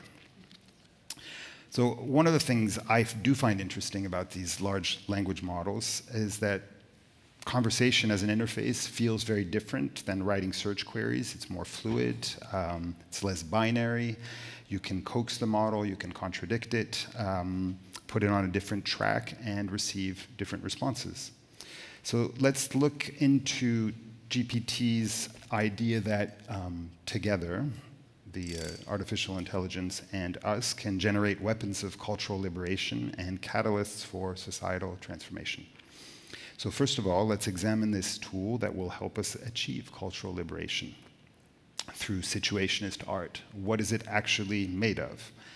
And on this topic, I think Naomi Klein, in a piece she wrote for The Guardian, is quite precise. She reminds us that behind these large language models, there is the largest and most consequential theft in human history, because we are witnessing the wealthiest companies in the world unilaterally seizing the sum total of human knowledge that exists in digital scrapable form and walling it off inside proprietary products, many of which will take direct aim at the humans whose lifetime of labor trained the machines without giving permission or consent. So why, for instance, should a for-profit company be permitted to feed the paintings, drawings, and photographs of living artists into a program so that it can be used to generate doppelganger images of those very artists' work, with the benefits flowing to everyone but the artists themselves? So what is to be done? We can sign up to opt out with the tools provided by Matthew, which we just spoke about. And as Joseph pointed out earlier today, the painter and illustrator Molly Crabapple is also helping lead a movement of artists challenging this industry in courts. And she wrote a letter, which we can all sign, where she writes that this is effectively the greatest art heist in history. This is what the greatest art heist in history looks like. Or here's another version. And this is kind of great because, I mean, the way I read this image is that the greatest art heist in history is the theft of the Parthenon frieze. So I guess we can send that to the British Museum. So I guess if this was a keynote presentation given in a context of a lawyer's convention or a law school, we could get together and imagine a strategy to sue or to sort of fight massive copyright infringements behind these AI models. But Naomi Klein, in the same piece, reminds us that we've sort of been here before. Silicon Valley routinely calls theft disruption, and usually gets away with it. And the strategy is always pretty much the same. You charge ahead into lawless territory, claim the old rules don't apply to our new technology. You scream that regulation will only help China. And all the while, you get your facts solidly on the ground, and by the time we all get over the novelty of these toys and start taking stock of the social, political, and economic wreckage, the tech is already so ubiquitous that the courts and the policymakers just throw up their hands. So it's very difficult to fight big tech. And if it's not going to work, then the second option is to learn to live with it and perhaps even embrace it. And so let's start by trying to understand how AI understands art. So ChatGPT, let's see if we can agree on what art is and establish some kind of shared geography. And I'll start by contributing 2 quotes. The first is from Jean-Luc Godard from his film Je vous salue Sarajevo. In 1993, Godard says, "La règle, c'est la culture, l'exception, c'est l'art." So culture is the rule, the exception is art. A second definition that I will contribute to ChatGPT comes from Robert Filiou. I like his trajectory as a person and as well as an artist. He took part in the French Resistance in 1943, And after the war, he moved to the US, where he worked for the most American corporation possible. He worked for the Coca-Cola company. And then in the 50s, he worked for the UN in South Korea, figuring out developing a plan for reconstruction as an economist. And eventually, he became a poet and an artist. And I have no idea how these images were generated. And I really looked into it, but I couldn't find any possible connection to Robert Filiou. Anyway, Robert Filiou did say, art is what makes life more interesting than art.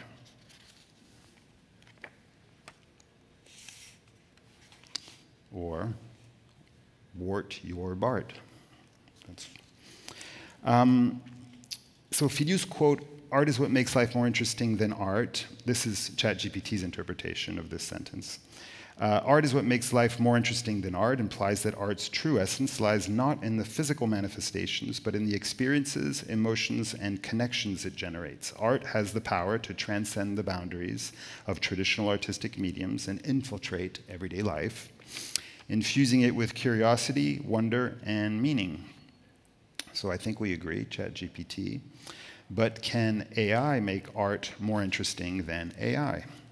And ChatGPT replies, while AI can assist in the creative process and generate compelling outputs, it lacks the lived experiences, emotions, and consciousness that imbue art with its captivating qualities. Okay, thank you, ChatGPT. So now, your turn. Can you share some quotes from female artists, preferably, about the nature of art? And ChatGPT generates the following. Number one, art is not a handicraft. It is the transmission of feeling the artist has experienced. Leo Tolstoy, as quoted by Ellen Key. Number two, art is the highest form of hope. Gerhard Richter, as quoted by Marina Abramovic. Three, art is the lie that enables us to realize the truth. Pablo Picasso, as quoted by Anais Nin. So you're starting to recognize a pattern, I'm hoping. 4, the artist's job is to be a witness to his time in history. Robert Rauschenberg, as quoted by Yoko Ono. So ChatGPT, you are either hopelessly biased or just completely inept. Please give me a quote by a woman speaking for herself, not citing a man. And so ChatGPT worked a little bit harder, and in position number 5, we get Art is the Only Way to Run Away Without Leaving Home by Twyla Tharp. This is good. This helps because we do know post-COVID that we will be spending a lot of time at home and we will need to find ways to escape. Second quote, art is not what you create, it's how you create it. Yoko Ono, speaking for herself. So this begs the question, if it was created by algorithms, ChatGPT, is it really art? And ChatGPT answers, intention, creativity, and emotional resonance can still be present in algorithmically generated art, even if the process differs from conventional human-driven methods. Okay. Lastly, Frida Kahlo, art is the reflection of the artist's soul. And I was tempted, but I did not ask ChatGPT whether AI has a soul because I'm pretty sure the answer would have been drafted by the legal department and not by the neural network itself. So not as interesting. Anyway, enough with the theory. Practically speaking, what kind of art does AI make? One thing it makes very well is fake photographs, highly memeable images of the Pope in a Balenciaga puff jacket, driving on a Harley, piloting a jet plane. I don't think there's anything fundamentally sort of paradigm shifting about these kinds of images. I mean, Photoshop's been around for a while, and to some degree, this is just sort of a driverless version of Photoshop. It runs without anybody's hand on the mouse, but it doesn't really kind of dramatically shift something into something really new. I think I'm more interested in how AI deals with things that it does not know, and I think we've seen a lot of examples of this today. In other words, when you enter this space where the AI just doesn't have the reference images in the training set, so it guesses and it speculates, and I think in general, speculative images tend to be more captivating. So for example, recently, just in my own work, I've been interested in telekinesis and certain studies in the 1970s, and a specific little robot, which is called a tikoscope, which was used in parapsychology experiments in a laboratory in Paris where my mother worked. And as a kid, I participated in some of these experiments in the 1980s, and I do have memories, but there's really barely any photographic documentation, and certainly none of it is in the models. So I can ask ChatGPT to generate, or sorry, DALL-E in this case, to generate an image of a tikoscope on a round table, tracing a Brownian pattern in a Paris office in 1979. This is another stab at the same request. So tikoscope, tiko means chance in Greek, obviously, and tikoscope is a machine that sees chance. So here's a machine that sees chance. Or another one. And so I think I'm, interested in this sort of data quality in the mechanism that generates a collage from the internet's image subconsciousness, especially in areas that remain shrouded in mystery or that are not well documented or that escape consensus. So another subject I've been working on for a number of years now is, for example, a complete picture of the assassination of Aldo Moro in Rome in 1978. And these images to me feel like, it's not so much a driverless Photoshop for me, it's more like a core sample of available iconography from, in this case, from the Italian years of lead, but some kind of sort of like collages of a period of history, and it's sort of aggregating this in together, and I think there's something that is actually quite fair, quite accurate about them, about a mood, about a time, about a period. So while I'm not necessarily very interested in the deep fake per se, I am interested in the question of the fake when it overlaps with the realm of the absent images, an area of falsification that seeks to fill the void left by the absence of image representation.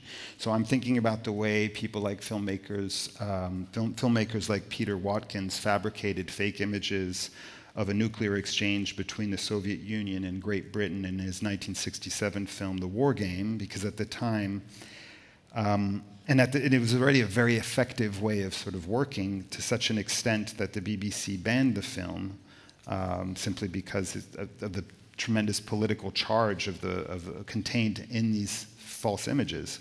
And in this sense, I think the fake image can become a militant image, or it can become sort of infused with this power of filling a void. And since there were no images of what happened in Hiroshima at ground zero, at the very moment where 66,000 people lost their lives, Watkins wanted to take us to this place of horror, and by essentially making a fake, a very powerful fake. So I sort of queried DALL-E to try to see what would happen if, for example, you try to generate a specific image of a Russian soldier or Russian soldiers killing a civilian in Bucha, Ukraine in 2022. And it sort of it remains a very elusive image, or a specific image of a migrant dying far from sight on the high seas. Of course, when you start thinking about sort of these absent images, come to mind, the 4 fragmentary images taken by members of the Sonderkommandos in Auschwitz in 1944, which Georges Didier-Berman wrote about in his seminal book called Images malgré tout, Images Despite Everything. And this historic particularity that the Nazis did all they could to ensure that there would be no images of Auschwitz. the Holocaust, while it occurred, took place completely outside the realm of images. And for those who follow the thinking of Claude Lanzmann, since there are no images that tell the entirety of the Holocaust, there can be no images.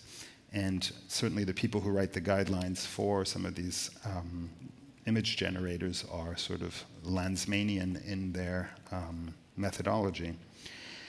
So perhaps because of the nature of my work, I tend to be interested in this area where the image is put in crisis, and in particular in its indexical relationship to the real. And of course, this question is particularly significant when we enter the realm of human suffering. And this has been a central theme in art history. Francisco Goya's series of gravures, The Disasters of War, are, a very important turning point in the history of moral feelings and sorrow. His images of war are fashioned as a literal assault on the sensibility of the viewer. The artist shouting at the top of his lungs, "War is hell, it needs to end."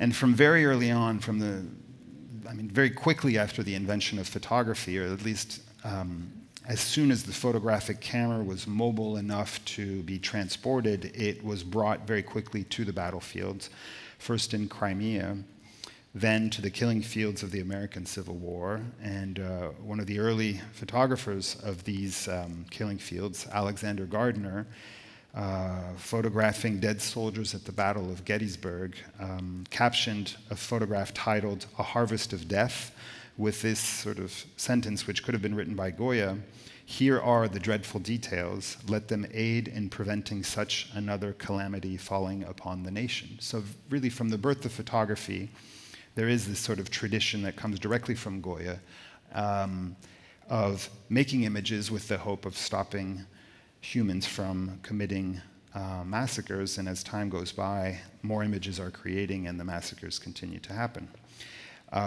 So the photographs denouncing the horrors of war were orchestrated at the time.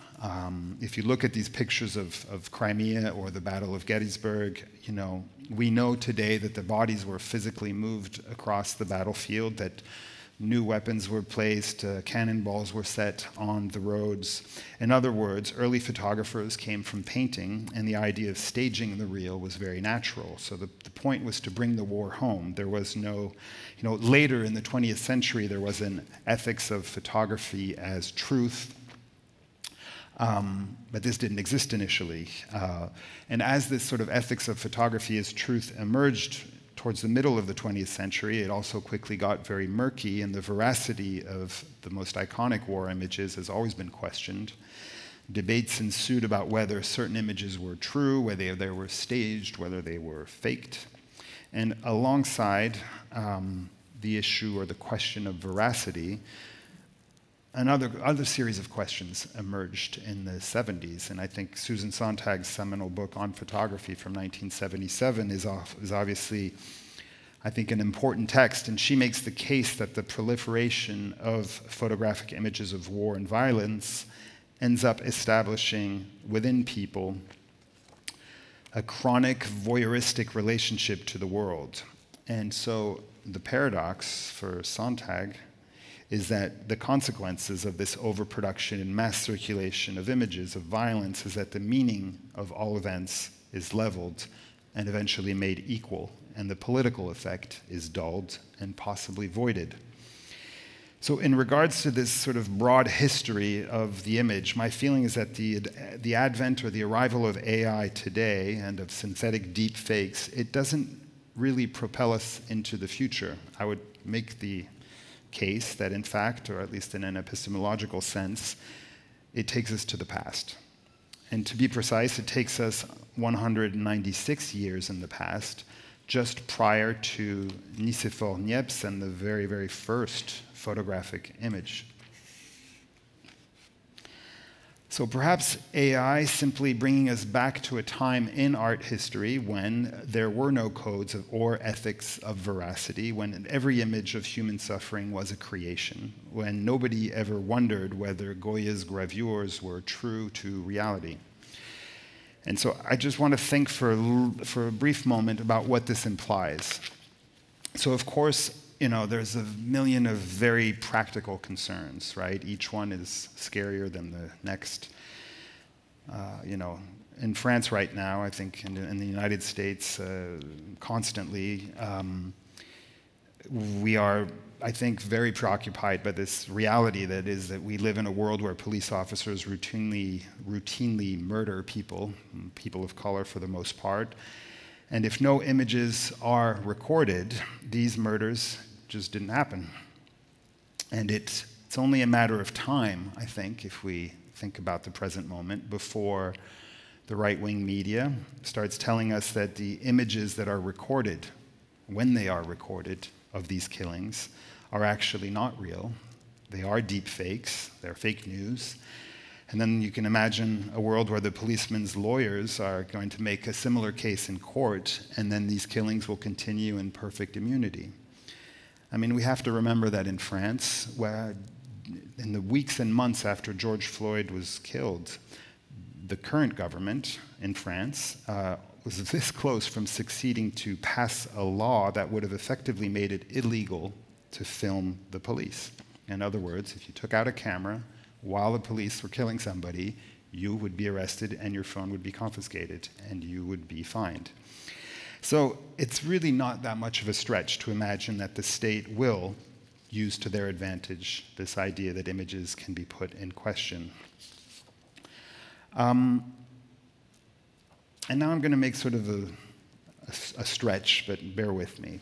But in a convoluted way, it also feels like we've kind of been here before, a few years ago. In 1992, in his essay, The Gulf War Did Not Take Place, Jean Baudrillard draws on his concepts of simulation and the hyperreal to argue that the Gulf War did not take place, but was a carefully scripted media event. It was a virtual war. And 20 years after the publication of that book, simultaneously with the second American invasion of Iraq, Karl Rove essentially made a very similar point, or a very similar argument in an interview that he gave to a New York Times reporter. And so I'll quote the interview from the New York Times. So Karl Rove said to the reporter, speaking to the reporter, "You live in what we call the reality-based community," which Rove defines as people who, quote, "believe that solutions emerge from a judicious study of discernible reality." And so the journalist nods and murmurs something about Enlightenment principles and empiricism, and Rove cuts him off. He says, "That's not the way the world really works anymore. We're an empire now, and when we act, we create our own reality." And so to me, there's something kind of spooky when thinkers on the left and on the right agree about the collapse of reality. Erica Balsam published a very beautiful piece about this very question, which is where I found this quote about Karl Rove. The piece is called The Reality-Based Community, and in it she writes, "Have you heard that reality has collapsed? Post-truth politics, the death of facts, fake news, paranoia on the rise, such pronouncements are often feverish objections to a nightmarish condition. Yet inside the echo chamber of 21st century communication, their anxiety-ridden recirculation can exacerbate the very conditions they attempt to describe and decry. In asserting the indiscernibility of fact and fiction, the panicked statement that reality has collapsed at times accomplishes little but furthering the collapse of reality. Proclaiming the unreality of the present lifts the heavy burdens of gravity, belief, and action, affecting a great leveling whereby all statements float by cloaked in doubt. And I, for one, care about what Erica describes as the heavy burdens of gravity, belief, and action." In 2003, Susan Sontag wrote another seminal essay, and I have to say I have great admiration for writers who sort of revisit their classics 30 or 40 years later and sort of correct themselves or change their minds. And in the very beautiful text, one of the last she published, called Regarding the Pain of Others, Sontag she proposes a new take on the relationship between pictures and outrage. She tells us, quote, To designate a hell is not, of course, to tell us anything about how to extract people from that hell, how to moderate hell's flames. Sontag tells us that if pictures of atrocity are meant to rekindle the memory of what humans are capable of committing, in fact, quote, too much value is assigned to memory, not enough to thinking. And a little later in the book she writes, quote, there's nothing wrong with standing back and thinking. To paraphrase several sages, nobody can think and hit someone at the same time. So in the age of AI, more so than ever before, if the value of images as testimony diminishes, the necessity for images that make us think is more critical than ever. And so this is the moment in the keynote address when we sort of steer the talk towards something inspiring and optimistic. And for this, I turn to Samuel Beckett to help us find a way out of this AI mess. And Beckett tells us, quote, to find a form that accommodates the mess, that is the task of the artist now. To find a form that accommodates the mess. So let's think about what Beckett means. He said this in an interview in 1961. He is talking about the mess of modern life, this buzzing confusion, he calls it. And he says, quote, the confusion is not my invention. We cannot listen to a conversation for 5 minutes without being acutely aware of the confusion. It is all around us, and our only chance now is to let it in. The only chance of renovation is to open our eyes and see the mess. It is not a mess you can make sense of. And I can't think of a better way to characterize the world we live in today, 62 years after Beckett said this. And Beckett does not say that the role of the artist is to represent the mess. He does not say our role is to describe the mess or provide a true and real description of it, or even to understand or to change or to fight or to improve the mess. He says we need to find a form to accommodate the mess. To accommodate. So that's a word I looked up in the Merriam-Webster dictionary. And this is what I get. To provide with something desired, needed, or suited. To make room for. To hold without crowding or inconvenience. To bring into agreement or concord. To reconcile. To give consideration to allow for, to make fit, suitable, or congruous. So tonight, ladies and gentlemen, dear friends, comrades, I think we can do something with these words from Beckett. There is a chance of renovation, but we need to open our eyes to see the mess. It is not a mess we can make sense of. It is all around us, and our only chance now is to let it in. Thank you very much.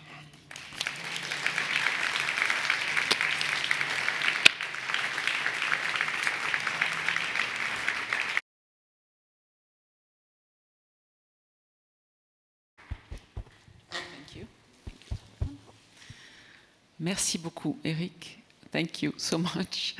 Thank you to everyone. Thank you to all of you who came to attend this marathon today. And thank you to KADIST. A big thank you to the technical team who's been amazing. Merci à la régie. Un grand merci. And thank you to the artists.